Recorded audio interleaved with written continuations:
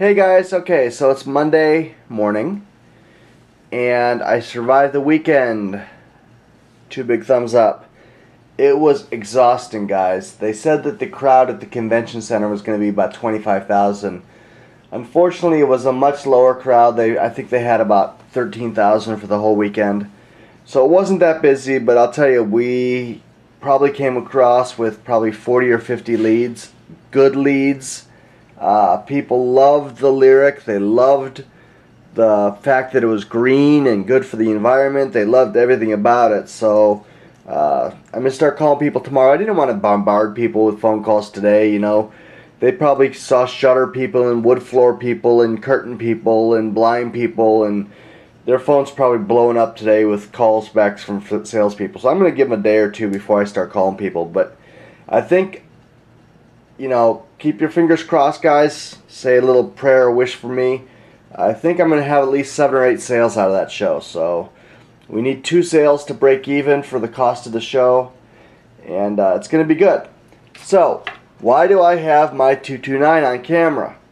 What is this video even about? Well, I said I've got a lot more gear and other things while I was on my absence from YouTube. One of the things that I had to get, you know, since I'm a 1911 guy, I've got like 4 holsters that fit everything. You know, I've got an inside the waistband, outside the waistband, shoulder holster, ankle holster. It's, you know, I didn't really need anything more until I got a SIG. That stupid phone. Alright, so I'm back. So anyway, as I was saying, you know, with the 1911 platform, you really only need a few holsters. But when I got my SIG 229, it was time for a new holster. Now, I'm not a big fan of Galco, even though they do make great holsters. I do own several of them. But I'm not happy with their customer service. I'm not happy with their, you know, attention to detail. Some of their new holsters are kind of shoddy looking and shoddy quality. But Anthony, PR Chico 520, clued me into Shotgun Shanny, who clued me into probably, if not the best, one of the best holsters out there, the Ramora clipless holster. This holster does what it says it does. You can read, you can watch 20, 30 videos online. You can read all the articles. They're all telling the truth, guys.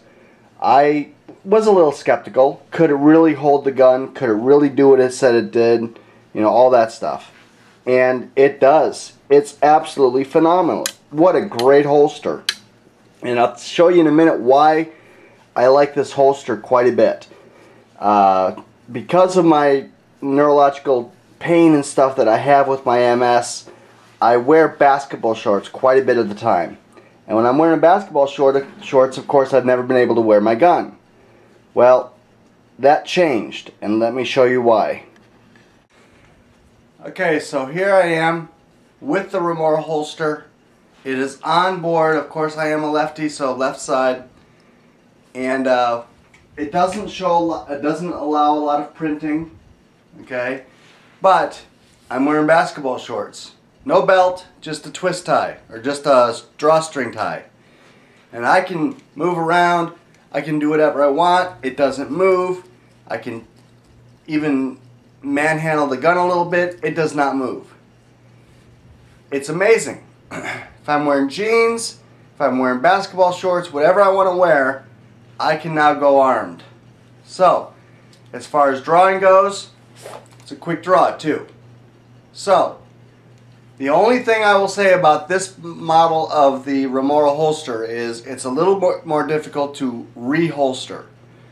They do make a model that's got a like a plastic ring in the mouth of it where you put the gun in that keeps it formed, but the model that I have does not.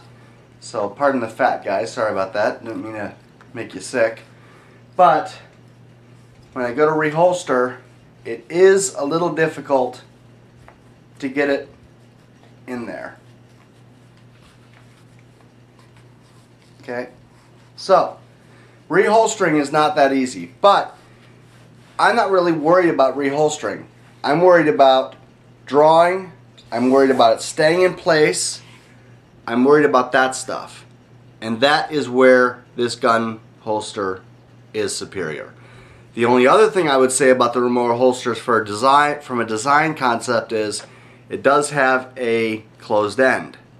I don't really like closed end holsters because if you get dust or lint or Kleenex or anything in that holster, it can easily go into the barrel of the gun. So I wish that they just chop this end off right here and have it be an open-ended holster. But it's not going to stop me from carrying. This is the only holster I have currently for my 229. But it's the only holster I need because it does stay in place. Now that I've got the gun back in a holster, you can carry it in any position. You know, carry it at 4 o'clock like I am right here. You know, no printing, no problem. Very little printing. I mean, if you're looking for it, you're going to see it. But you can wear it in the small of your back, left-handed, right-handed. There's no specifics. You can even wear appendix carry. Okay, so I've got an appendix carry right now. You know, that prints a little bit because of my fat belly. But it's great. I absolutely love how easy it is to draw. There's absolutely no catch on that.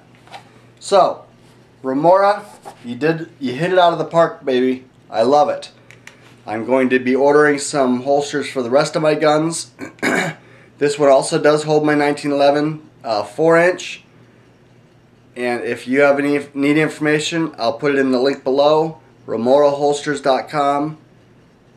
26 bucks, I think it was. I'd rather spend, you know, 60 bucks and get 3 of these holsters than one Galco leather holster. And I'm a bit of a leather snob. I like the leather holsters, but this is outstanding. Absolutely love it. I will be getting it for my 5-inch 1911s, my 3-inch 1911s.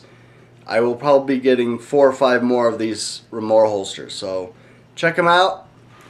And let me go ahead and say goodbye. So thanks a lot, guys, for sticking with me. I got a lot of welcome backs. I did not do a Friday video. I did some Dave on the Fly footage, but I wasn't real happy with it, so I'm not going to publish that. But I've got a lot of other things to talk about, so we're going to see you tomorrow. And I've got a couple other things I want to show you tomorrow. And Wednesday we're doing the range. We're going to go to the range. I'm not sure if I'm going to the pistol range or rifle range. The desert's closed right now because of the firefighting season. So we will be going over to Shooter's World, and I think I'm going to bring both guns. I'm going to bring the AR and I'm going to bring my some pistols, and we'll just go to both ranges. I got the home warning free on Wednesday, and we'll post those Wednesday afternoon. So I might get a video up tomorrow about questions and answers. A lot of people told me some of the questions I had about the AR as far as the grip was and stuff like that. And the 9/16 twist, I guess I was not totally correct on that. But thanks very much, guys. It's great to be back. Stay safe and train. Talk to you tomorrow.